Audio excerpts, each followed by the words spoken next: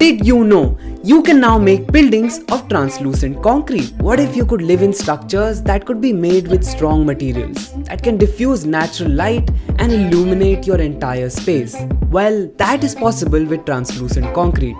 Translucent concrete is based on the concept of nano-optics, where optical fibers act as slits to transmit light from one side of the surface to another.